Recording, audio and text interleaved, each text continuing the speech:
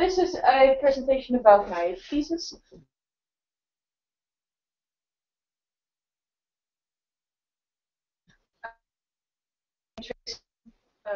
Roots in agricultural value chains. This picture is taken by Alia. This is a coffee vine with different ripening stages of coffee berries.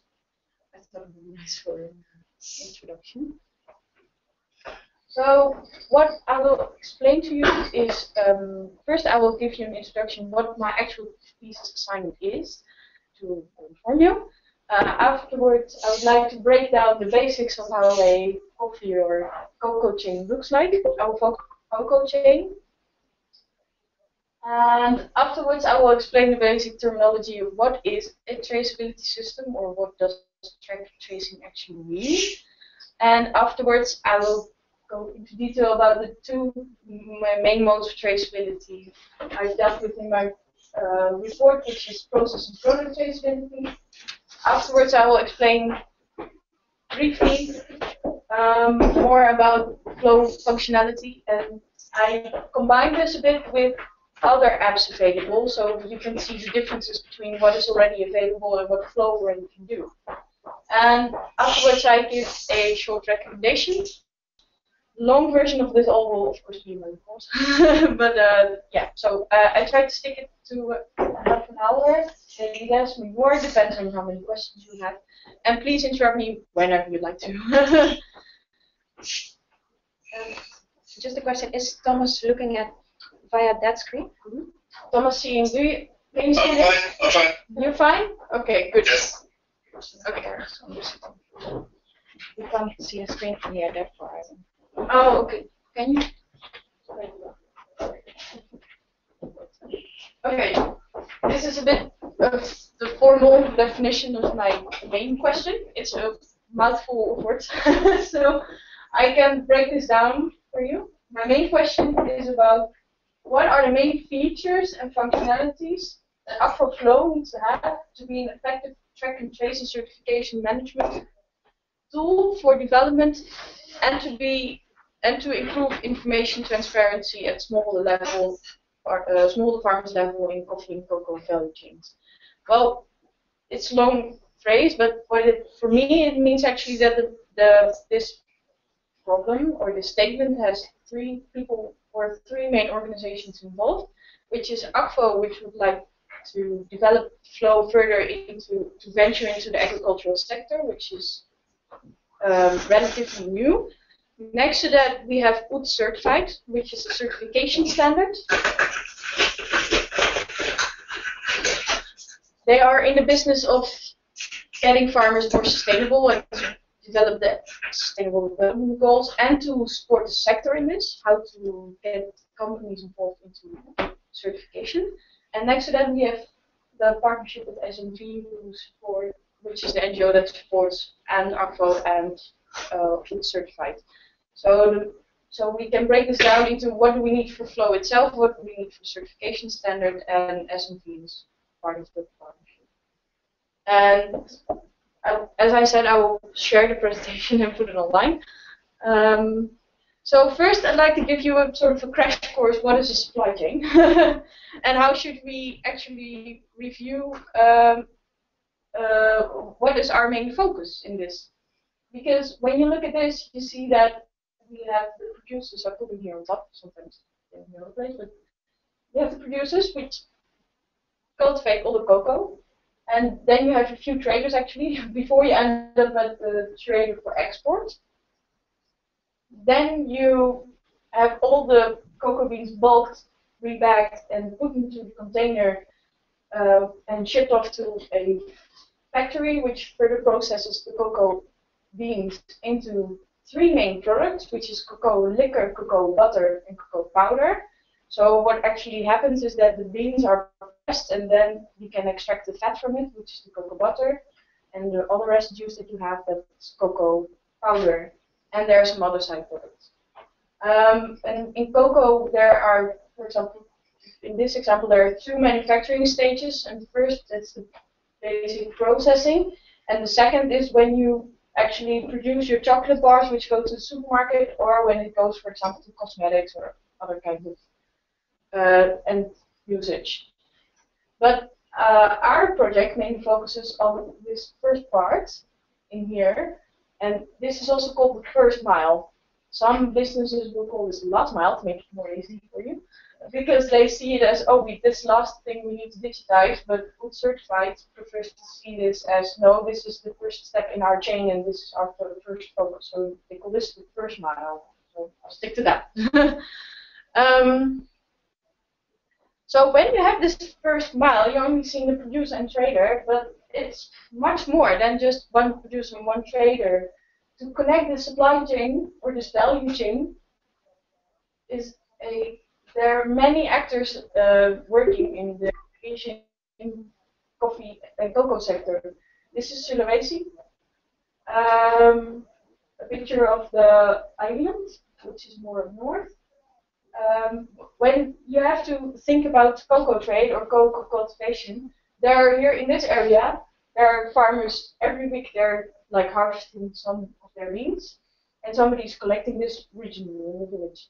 Then afterwards, this is packed onto the truck, and then it's transported on the first part, and then here it's called this Palu. It's the first export harbor on Sulawesi, and then afterwards, if it's not traded via Palu further, or when it's just first processed in Palu, then it will go to Massacre.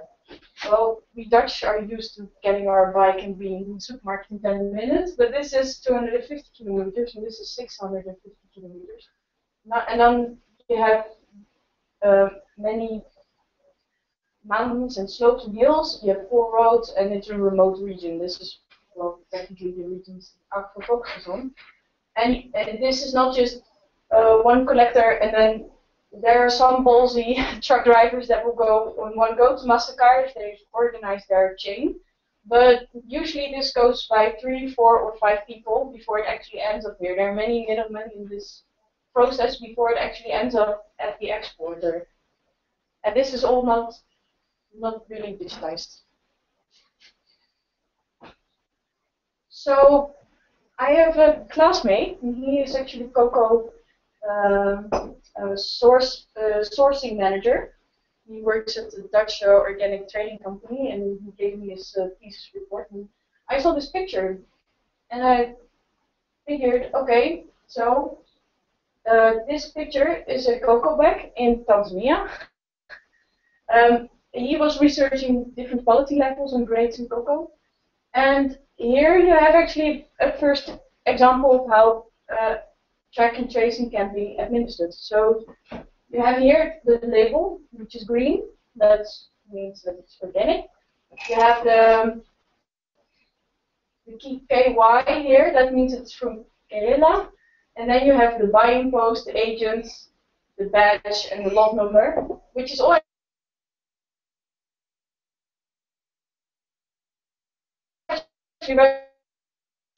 what is the problem, or what could be issues when you label it like this? Because it has a track and trace system, but what could be possible issues when you are labeling it like this? Do you have any other? A little bit. Yeah, it can get wet. We can't read it anymore. Yeah. You can write anything. Indeed. Is it really organic? Because my agent might say it's organic, like, oh, they're so good.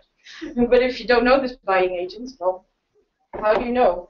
And what is happening in the field, you don't know either. You don't know if child labor is used. You cannot link the processes from the field to the actual product. And well, actually tracking this product, like it's arriving at the warehouse and go to the next step and the next step in the chain, that's called tracking. It's like your DHL package. You get a number from DHL saying, well, if you want to track your package, please click this link, and then you can file your number, and then you can see which warehouse or which posting station your package is. That's called tracking. It's done the same with other type of products like coffee and cocoa. You can track where your bag of beans is and where it's going. Tracing is a bit different, harder to explain. For this, I use the example of the deadly cucumber. So it's actually quite a horrible story, because there was a food scandal in Germany where people died of eating hamburgers. And after dismantling the whole hamburger and figuring out where the problem is, they found out that the cucumber was the main problem. And they sourced it back first to the Netherlands, but after much more research into the administrative system, they found out that this cucumber was coming from Egypt. And that in Egypt, somebody, well, sorry to say it like this, but somebody took a dump on the field and then it ended up, the bacteria ended up in the cucumber. And, well, then you have suddenly have a deadly cucumber. So, two things. Cucumbers can be deadly, apparently. Second is that supply chains have become so increasingly complex, people started to get worried about where is our product coming from, and can we review this later on if something happens. And that's called tracing. So the paper trail is when you're looking into all the administrative systems in order to trace your product back to its origin. And that's why this project that's also called a paper trail, and we're looking into digitizing the paper trail so you can have better information exchange about this. Food Certified calls the product traceability the chain of custody, because it's a chain and you try to verify each step of the chain if you're really linking everything up. The other thing that we just briefly touched upon is what is actually happening in the field, and that's called process traceability. So process traceability is linked to the influence from the natural environment, but it's also based on good agricultural practices. And for me, this has a human component. I think it's a bit lacking in the statement, but it's what is happening with the product in the field. UTS calls this the code of conduct, and in other words, the code. So sorry for you IT guys, they don't make it easier for you with the lingo here. So the code of conduct is really based on what is happening in the field.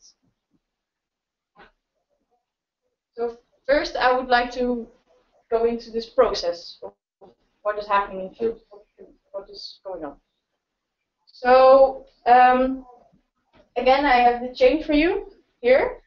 To explain what is going on in the field, it's also important to start with what we are doing now. We are trying to digitize the certification standard for UTS, and this is the code of conduct that currently is being digitized in Indonesia.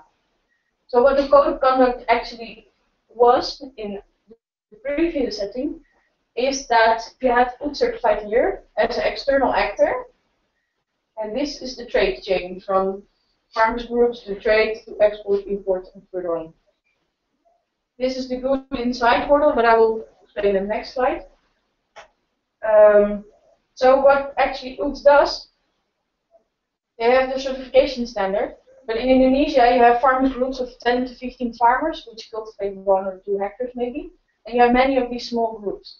And they're not as well organized as in Vietnam, for example. And the problem with that is that if you have a small farm group, they cannot afford the certification standard. It's too expensive. These people are trained and need another body to actually verify if your certification is implemented. So that's why you have a certificate holder. This is most likely the exporter or trader, depending on the supply chain, that holds the certificate for the farmers. And this certificate holder is also the one who is the end responsible person in order to get these farmers certified to implement some kind of food system, some kind of quality system, so you don't get the cucumbers. So UTS certified researches the administrative system at the export, the certificate holder, and they train farmers in order to have better farming, better future. But UTS cannot be their own judge. They cannot say, oh, we're so good, we're so sustainable. No, they need a third party or a judge or somebody else to actually verify this, and this is a certification body. It's a third party auditor which sends in auditors into the field once a year to check if all the rules and guidelines are according to the UTS standard.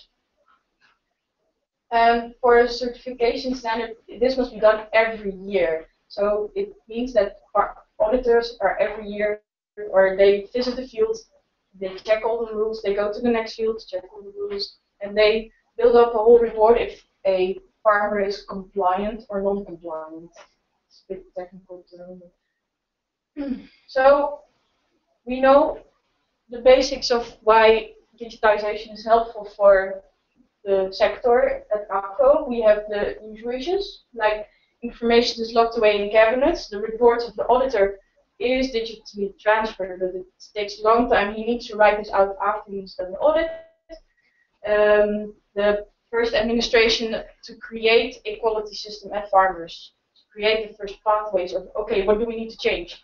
That's not digitized either, it's all paper. So you're really, I've seen people trying to get certified for 3 certification standards, dragging around such pieces of paper to just the first initial farmers field 10 farmers. And then you have the separate photo camera, GPS location, etc., etc. What is specific for agriculture is that I've seen here also in the Netherlands that organic farmers, they just quickly draw a map and they indicate what their crop rotation is. So, for example, in this field they have broccoli, but next year they have potatoes, and the year afterwards they have something else, so that the soil is healthy. And this drawing on paper also needs to be done for certification standards. They would like to have an indication, but yeah, it's not. You cannot interact with just an indication being drawn on paper. Next to that, I've heard from food staff that they go into the field for 3 months, but they absolutely don't have time to digitize everything into Excel sheets and get difficult about it. So they need to be on their next trip soon later on because their time is already very valuable and expensive. Yeah, then there is that the administration to start this whole internal management of farmers, that you manage each farmer group and that you have an appointed lead farmer and that there's this whole administrative base. It's very time consuming, and coffee and cocoa have very low margins. It's a commodity, it's not gold. So and depending on what coffee or cocoa you're dealing with, we're thinking about bulk production, how to get this digitized, and then this gets really expensive. And the auditors themselves, they need to be trained in a specific field, specific regions, to be trained on the multiple standards. So they need to know about rainforest aligned, trade, organic foods. They need to know all these standards, and it takes some time and training before you actually get to be an auditor. You need to get a lot of certificates yourself. So auditors.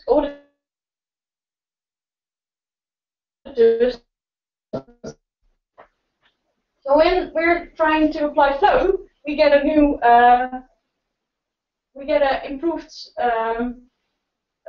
circulation of information. Because when you give UT certified, in this example, now we're giving UT certified the first tryout for the tool.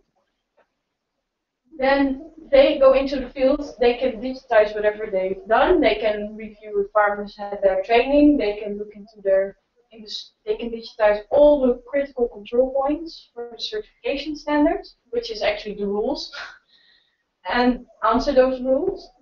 And when UTS gets back to their office, they can send this up to Amsterdam here, to the headquarters.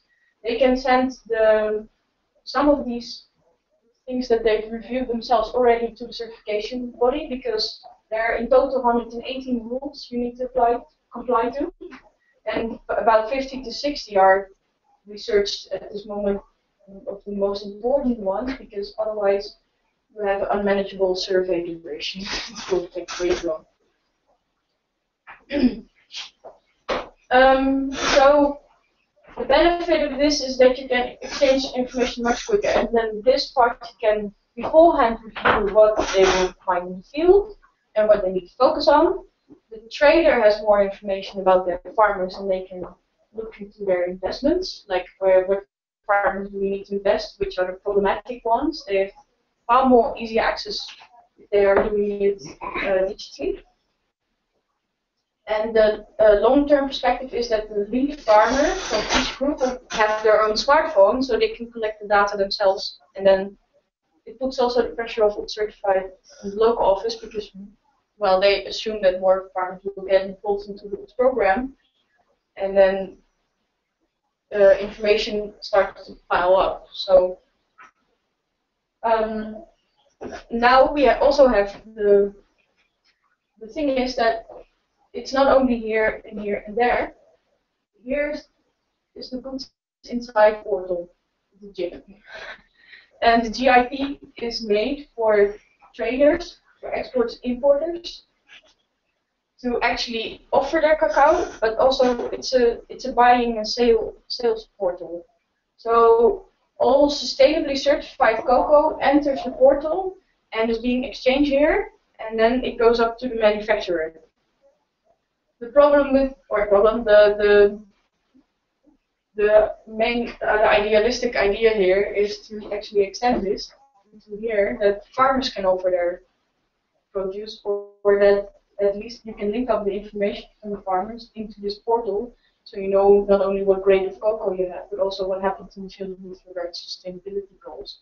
You don't have to rely on the sticker of the bean goods only, you can really review data. That's what is really interesting also for traders, if they want to report to their end clients, like, yeah, we have these and these specific goals we've executed. So, yeah, so a few benefits: digitizing code of conduct, information is uploaded and away, it can be shared with other parties involved, you can look into the non-conformities of the farmers if you can visualize this on a map. So you can give indicators to which farmers are a bit more riskier with regards to, oh, they probably need some help with to get more sustainable, or to get better production, or to have more input.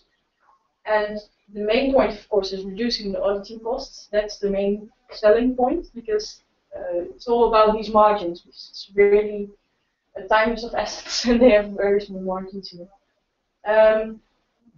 Yeah, so most of the flow issues were already quite ready. I've called with other people from the sector and had interviews with experts, and they say, yeah, flow, we really like it. You can data drop it.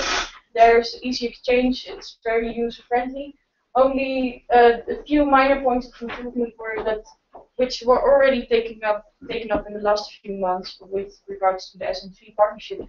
It's very easy to already make libraries of surveys, or to actually have the code of conduct from all digitized, so you can use it also in other contexts. Because if you have the same survey for different countries, depending on the commodities, then you can, Amsterdam will be at some point be able to aggregate data and to do research.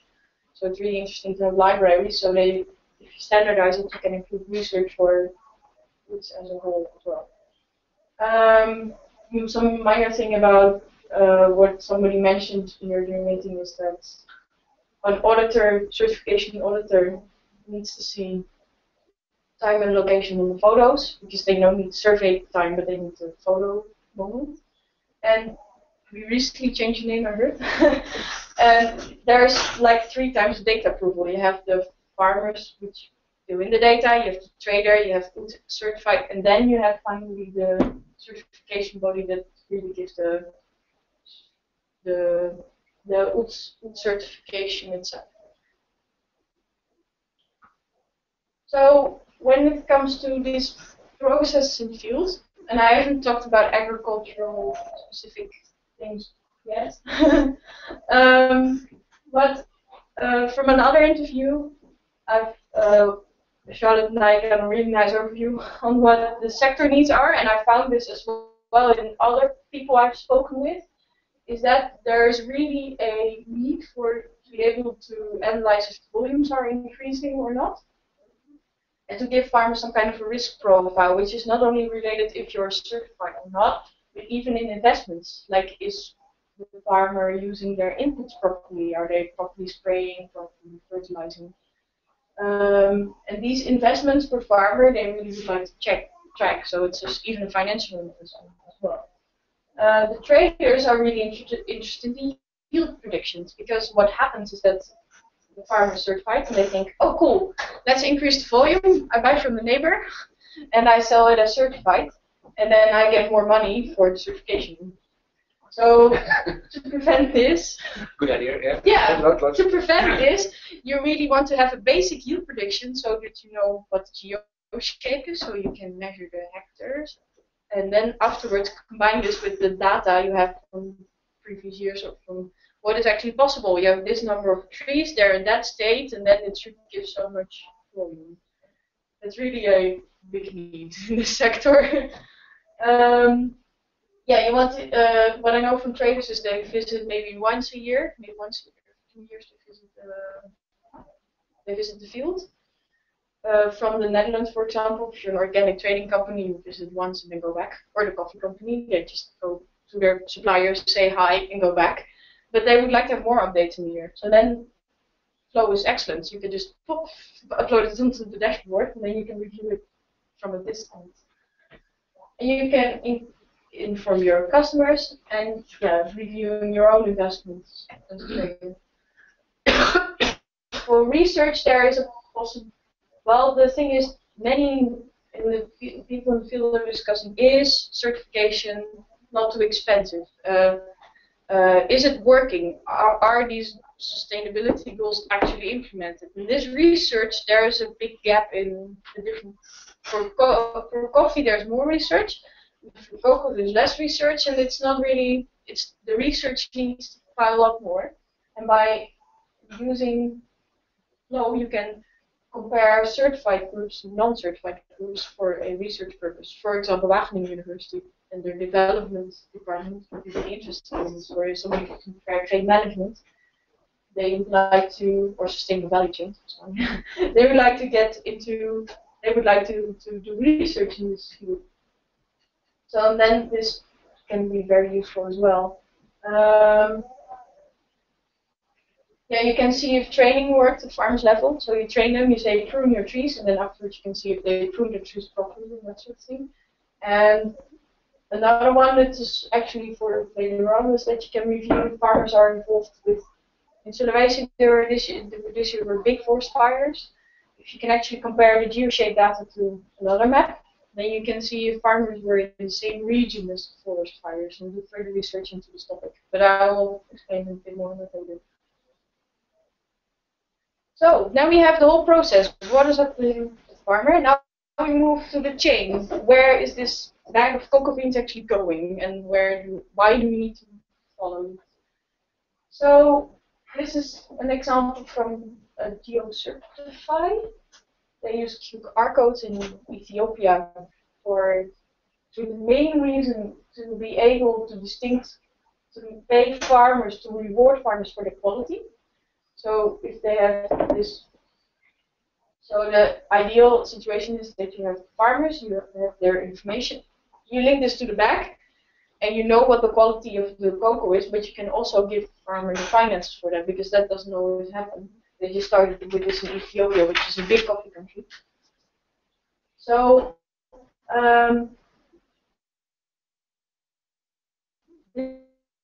this related to this bag, that's called identity preservation. So you really know what, not only the quality and the grade of the coffee, you also know which farmer is linked to this, you know what he has done in his field, and you have some background information about this. When you look into further, well, because some companies have such large volumes, they cannot keep track of all of this. And they have a separate line in their warehousing that you have a conventional and a sustainable line of cocoa or coffee, and this is called segregation. So you segregate you at least know what is certified and what is not certified.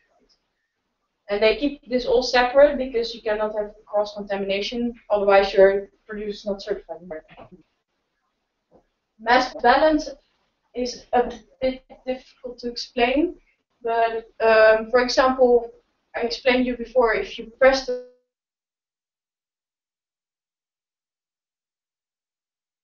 cocoa, all these, if you have, for example, half of it is certified, if your cocoa, and your other half is not certified, you mix this and you press this into cocoa butter or cocoa powder, you can mass balance it. So if you have 100 kilos of one and 100 kilos of the other, you mix it, press it, and then you have the two separate ones from different origins. You can still say, okay, this half is certified and this half isn't. Otherwise, you get problems with your processing. It's really for coffee, for example, you can still distinguish this, but for cocoa, at some point you're combining this all into one machine, and then it's hard to separate everything. And the book and claim is mainly to do with palm oil, because palm oil really gets just one machine, and then you have oil in the end. And I didn't look further into this, but these kind of indicators, it's important to know beforehand what does your Aqua partner or your customer, what do they want? Do they really want to have this identity preservation? Like next door here, the coffee company, they really want relationships with their farmers. But what if you're bigger, or even like now Egberts, or even a bigger company? Then what level of traceability would you like to have, and what line, and what is your partner's need in this? So it's not only about the different modes of traceability, but also different levels, like how deep you want to go. Some of the basic tools, well, here we have pictures of QR code. Next to that, there are barcodes, which are often used in trade chains, in agricultural trade chains. They implement barcodes as well at smallholder level. QR codes are relatively new. I don't know exactly how the technical system works behind it, but they're trying to figure this out. And next to that, we have a little bit less known technical solution, which is an RFID tag. Maybe you've seen this RFID tag on the inside from if you're, for example, buying something in the store, and then you're walking out of the store, and the gates suddenly start to beep, and it's, oh shoot, I forgot to dismantle your tag, or to read the tag out so you can just walk through the gate. And this is called an RFID tag. You have several kinds of RFID tags. It's really technical if I go into the details, but the main importance is that barcodes you scan and you have a number on your screen. So you know this number is linked to a number in your database, and there you know what it means. But you don't know it by just looking at the number. You really need a separate database in order to know what the product specifications are. RFID, you can insert information as well. So the main difference is that you can, for example, have farmers' information on the flow survey, and somewhere in the near future, depending on what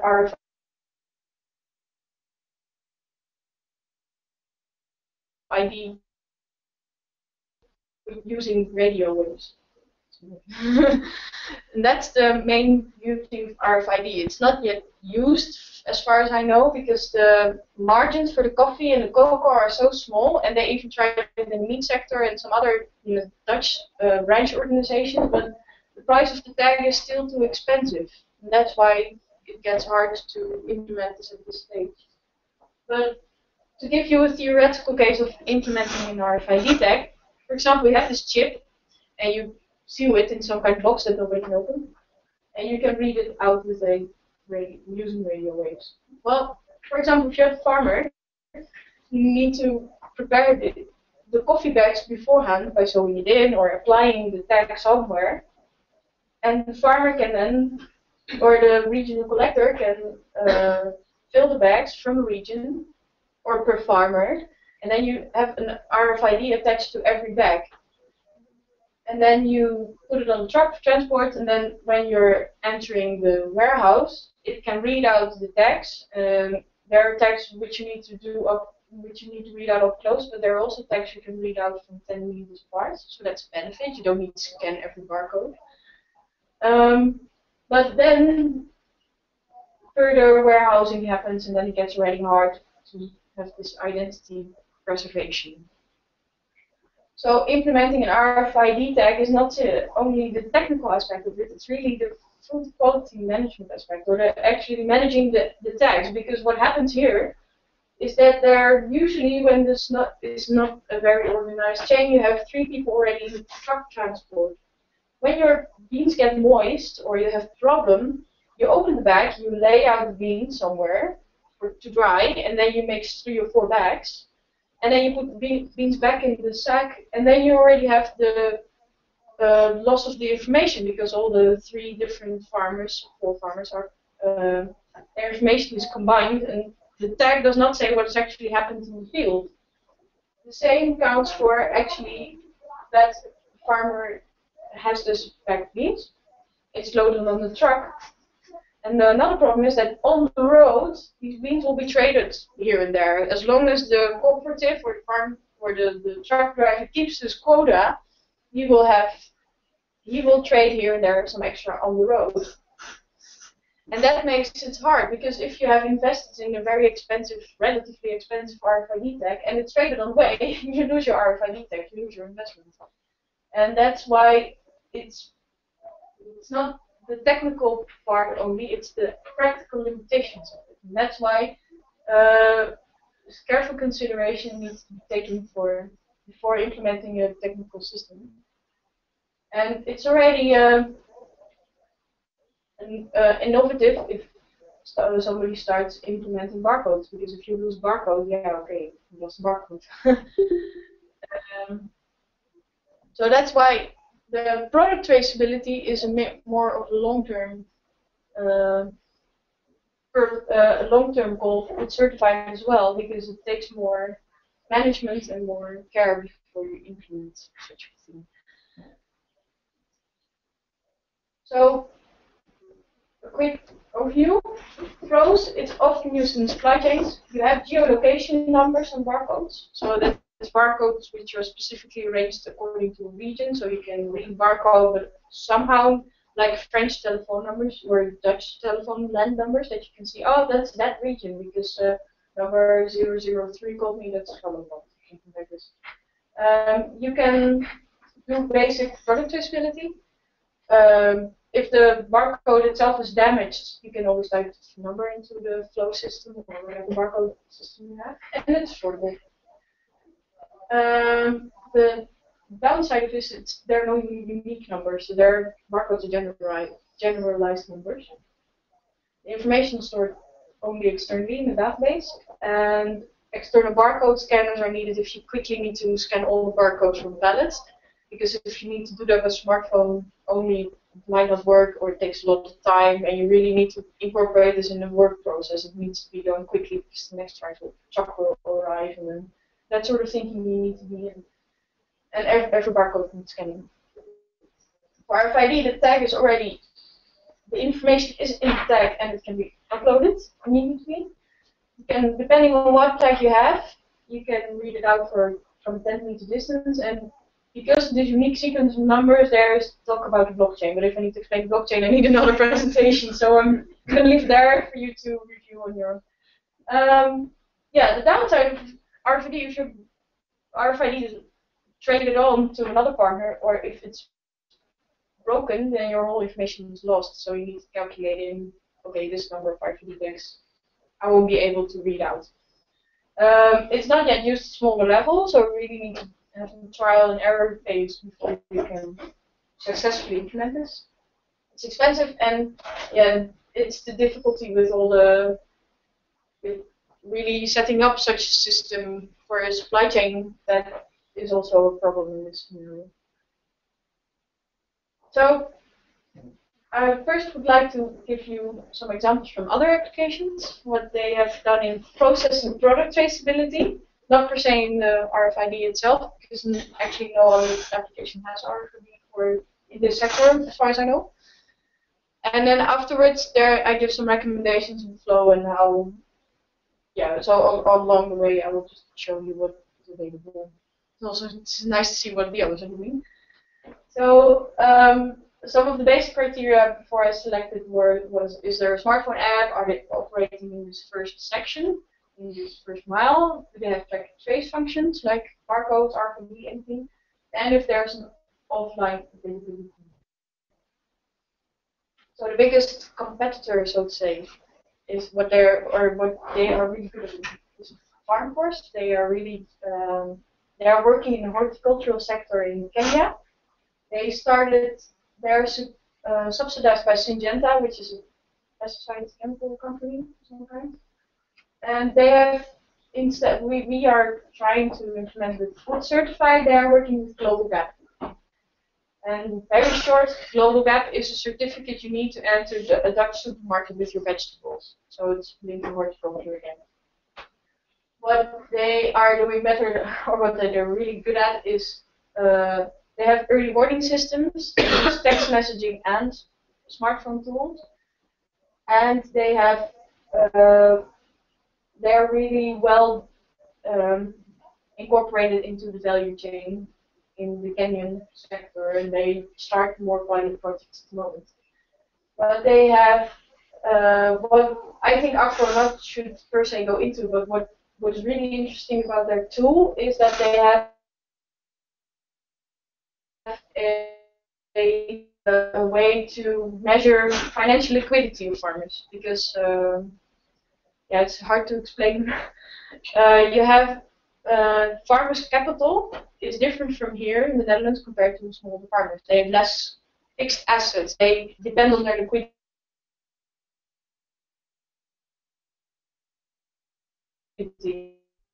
Yeah. They really depend on the rotation of their money coming in and going out, and not per se on their fixed capital that they have. So what FarmForce automatically calculates is that, okay, you have this harvest, which will revenue this. I give you a receipt while on the field, and then we can calculate immediately with the Microfinance Institute how much revenue we made and how much. And you don't need per se to cash out. You can also cash out by you buying fertilizers or buying other stuff for your inputs. So they have this closed circle financial. They really are. They well developed this because usually a farmer has a problem obtaining his money because a trader needs to bring a big sack of money into the field, and then hopefully it's not stolen on the way, and then after 3 months after the harvest, they get paid, and they actually needed that money because they needed to invest in their field again. So by really closing this system up, they really took a good step into the immediate payment. And yeah, that's one of their main strong sides, I think. And actually, that they have early warning systems. So when some kind of locust or pest is going into their field, they can detect this and then send farmers text messages like, watch out because this pesticide is approaching. And they use barcodes, by the way. They use barcodes to have their administration and to trace the product. The other tool, which is similar to FarmForce, but not as well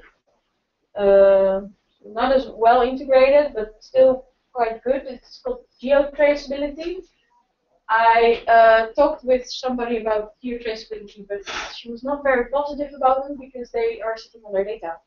They have the field surveys, which are entered into the system. They have the traceability data with the barcodes and all the information there into the system. And then here, geotraceability does their magic, and then it ends up here with a visual platform, which cannot do data drops. So the one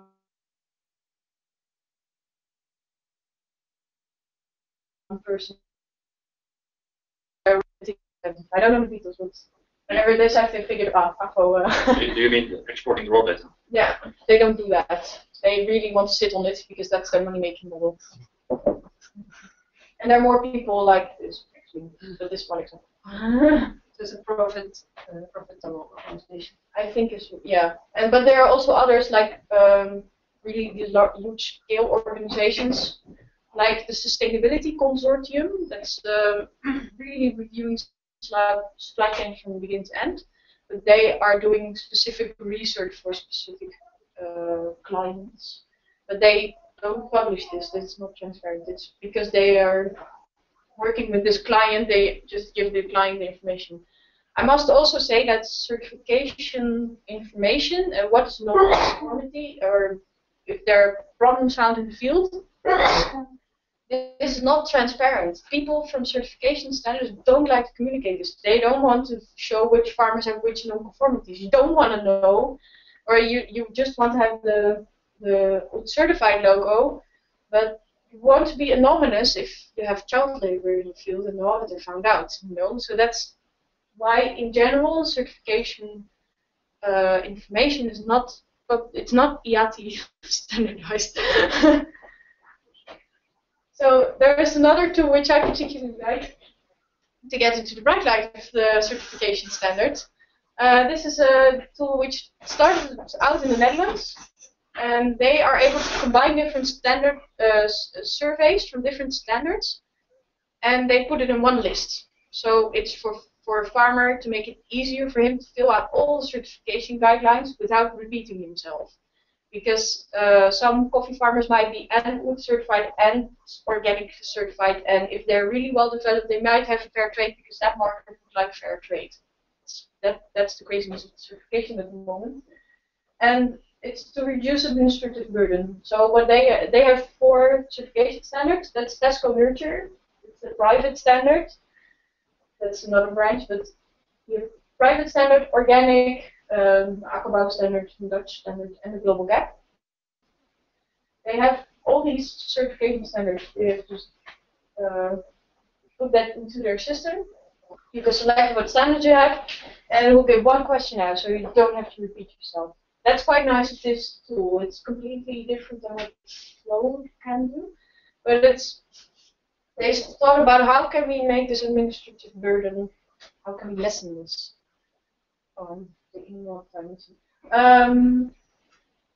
There are also other tools which we focus again on the process itself.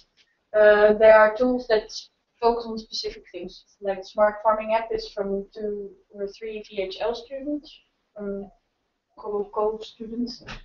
They are looking into pest and disease management, so they really focus on this one thing in the process. And there are more tools like this that focus on a specific item, like weather reporting, pricing reporting.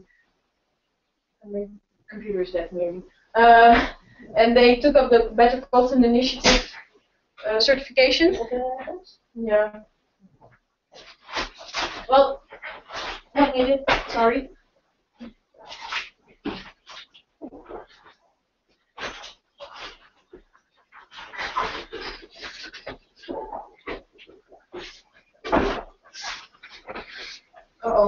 Heb je een nieuwe of een oude?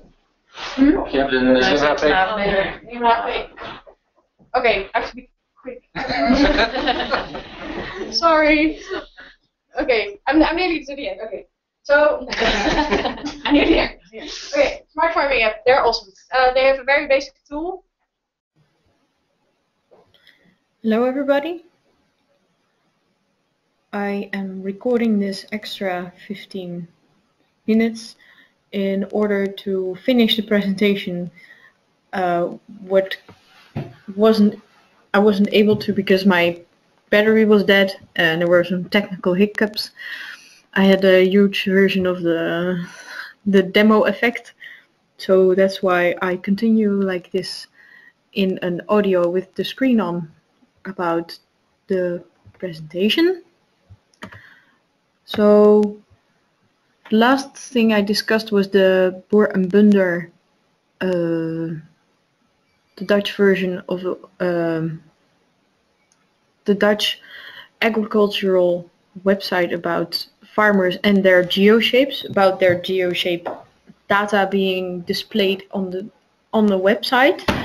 The main parts for this website are the crop rotation, some specific characteristics of the field. Afterwards you see a whole thing, the triangle about a soil type, if it's clay or sand or any other type. Then you see the growth of the produce itself and the volumes produced, and then the height of all the produce collected. I can fairly recommend you to have a look at the website. It's really nice to see the visual overview and the different specific agricultural indicators that are presented there. If you look, I took a screenshot of it and presented it here in this slide. If you click on a specific geoshape, you can really review the different kind of crops which were cultivated in what year. Next to that you have the hectares, the coordinates, and you can see on the left in the column the type of soil, the growth, and the height, the level. Of course we don't have much in the Netherlands, but it's more the height of the of the plants itself and how high it has grown. What is so nice about the Boer and Bunder website is if you zoom in enough. Again, what I really like about the Boer and Bunder website is that you can, if you zoom in enough, you can visualize each geoshape. And the Netherlands is quite known for having a lot of parcels and having a lot of small shapes available. And the Dutch government decided to make this data publicly available by having a nice website about it. And the farmers can fill in their own information online. When we visualize this for the dashboard in Flow, you can imagine clicking on the tab for maps, and then you zoom in into a specific region, and you can review all the farms that are locally indicated with the geoshapes, and not by having the data points, but really having the shapes visualized in itself. What I would like to give Akvo as a recommendation is to look into specific agricultural indicators, because most of the agricultural indicators here, you can use this in any other context. It's generic. Anywhere you can have information about soil or about the growth of the yields you had or the height of your crops.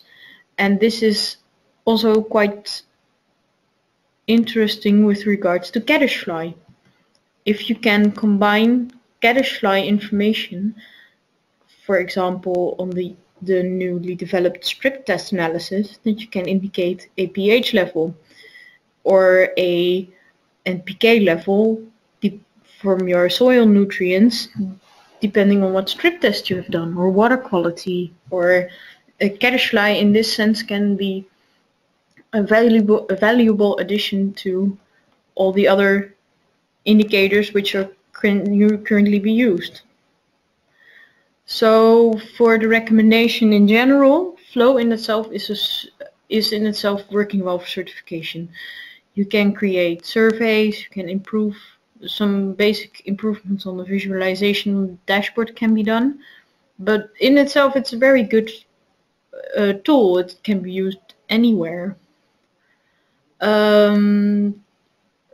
But for the product traceability, it will be a bit harder because there are large distances, it's remote areas, and the structures of the value chains in itself make it quite hard to actually start a product traceability system or an electronic registration. I mean, you can start with barcodes and RFID, but you really need to review case to case your supply chain in order to see where you can actually do this. And also it's very important to know what does your partner want.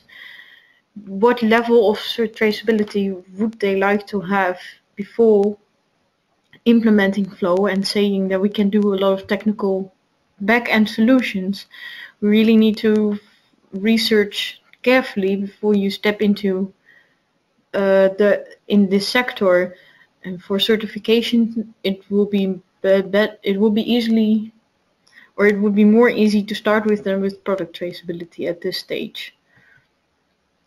However, Flow is not the only tool at Akvo, of course. As a general recommendation for company-wide, I'm giving a bit of bold statements here. For Dash, for example, I've mentioned it before in my presentation. If you can combine the geoshape data, which you can export, and layer it over data, for example, about forest fires, which NASA has open data maps for, then you can actually review if your farmers were involved in or were near the fire zones when there were forest fires in Sulawesi. You can inform your client, on the other hand, if your smallholder farmers are involved or not, and that you are not involved with destroying rainforests. This will be quite a unique concept in this sector. Next to that, I've already touched upon it with the Boer and Bunder website, the farmer and his field website. If you have Caddisfly and Flow as a combination, you can start doing yield predictions, which is a tool which is very much demanded, in high demand when it comes to traders and trading, to have a accurate yield prediction with regards to numbers of trees, hectares, your soil structure, and your soil health, which are already things that Caddisfly, some of it, can take up. So that's not. It's a really unique tool in that sense. The last one is Flow and the offline Aquapedia. It's based on the smart farming app which I showed before. That you really try to have some sort of a bottom-up approach with regards to farmers, or that you really want to have farmers informing other farmers using digital tools, which would be nice to have kind of a video, or to translate the pages for Bahasa Indonesia about rainwater harvesting for cultivation. So these were my main points in this presentation. There was everybody was kind of pleased. Thomas asked me a question: why would another partner or another person involved prefer Akvo over Akvo Flow, actually better than, for example, FarmForce? And I think the strength of Akvo really relies on the fact you can have raw data exports, and that your Akvo has such an organizational structure with the partnerships that the data ownership is really of that partner, and it's not in Akvo's interest to have any data, to sit on the data and to work with the data. That's up to the partner. But it also means that Akvo creates a kind of independence which FarmForce does not have. For example, FarmForce is involved with Syngenta, and those are that's the chemical company investing in FarmForce itself.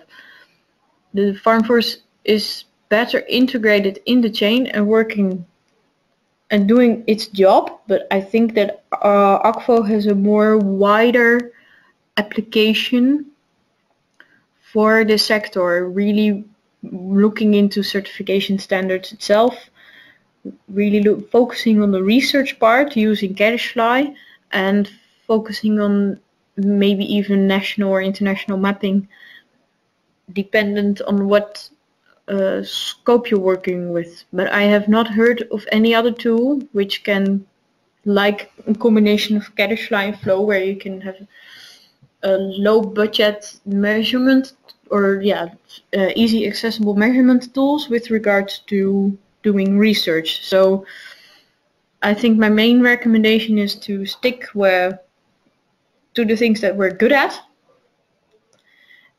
and figure out along the way how we will tackle product management, because the blockchain will be interesting, but that's another presentation, as I told before. So thank you for listening. It's been an hour. I figured 30 minutes fine, but my planning is not so good apparently.